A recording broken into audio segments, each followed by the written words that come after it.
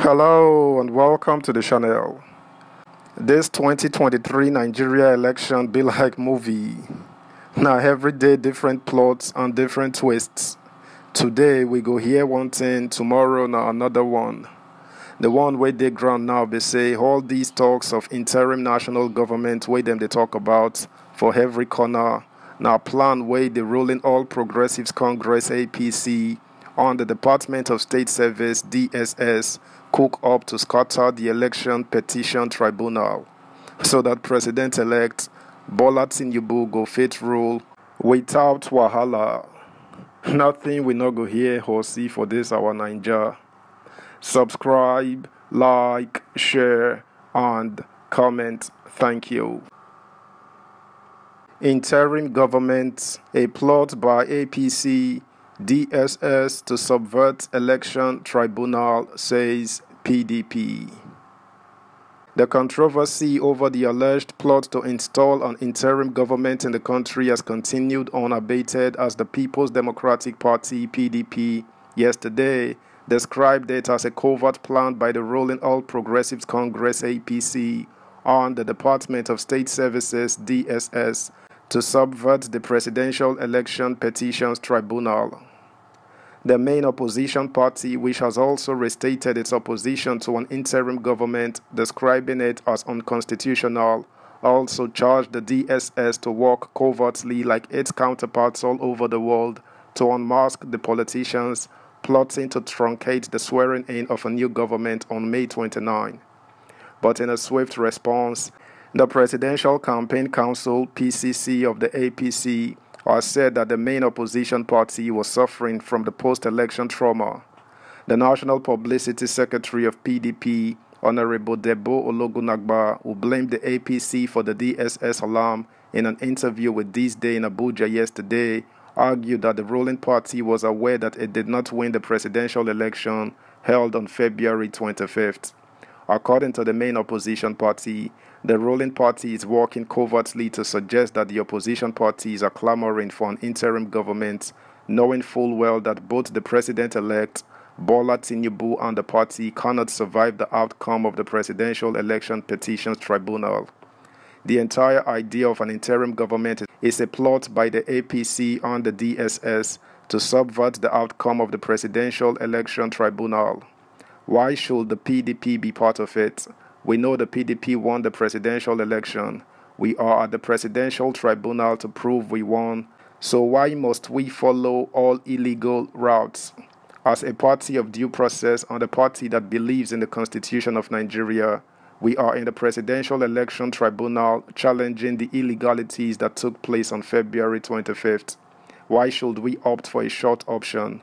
Look, the idea of the interim government is the brainchild of the APC because they knew what they concocted with the Independent National Electoral Commission (INEC).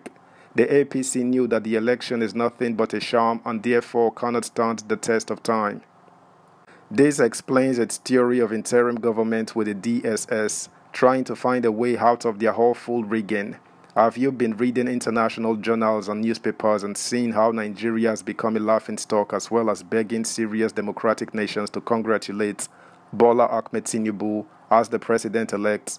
If the presidential election was credible, international communities will on their own congratulate the winner of the election, Ologunagba explained.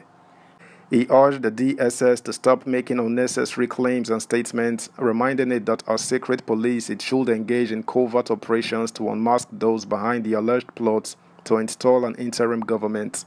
We in the PDP will advise them to emulate their counterparts all over the world.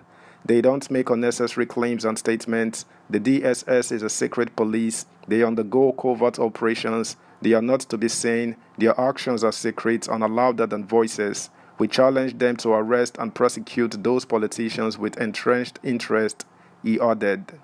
Reacting to the PDP's allegation, the Presidential Campaign Council (PCC) of the APC told This Day that the main opposition party was suffering from post-election trauma. The spokesperson of the campaign, Mr. Festus Keyamo-san, while reacting to the PDP's allegation, said there was no correlation between interim national government and election petition tribunal, because the invitation comes before the court's decision.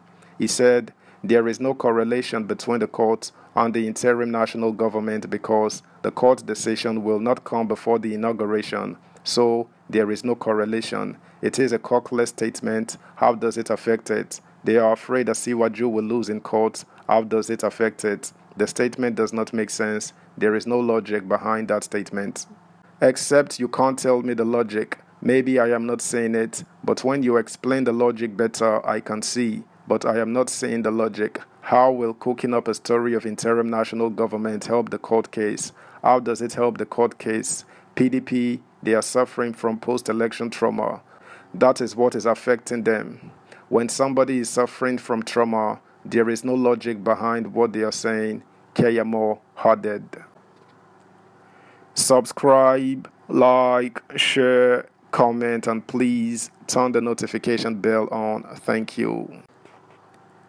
Meanwhile, the main opposition party has directed all the state chapters of the party to submit a comprehensive report of the outcome of the general election to enable it to form and take decisions.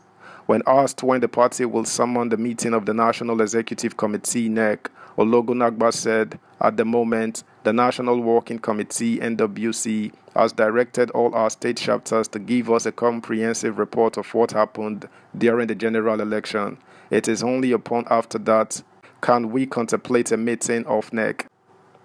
In a related development, the South-South zone of the PDP has hailed the party over the amicable resolution of the crisis that emerged from the suspension of the party's chairman, Senator Iyorchia Hayu, and his replacement by Alhaji Iliya Umar. The zonal committee has also called for the establishment of a Truth and Reconciliation Committee to achieve lasting peace in the party. The resolutions of the South-South chapter of the party follow the meeting of the Chief Dan Obi-led zonal branch at the zonal headquarters in Port Harcourt, Rivers State.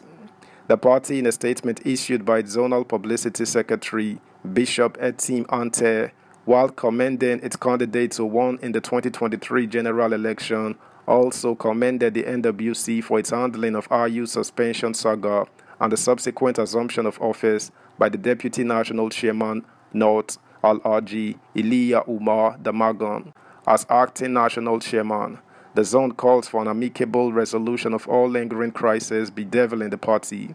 The zone recommends the setting up of a Truth and Reconciliation Committee to achieve lasting peace and unity for the progress and growth of the party.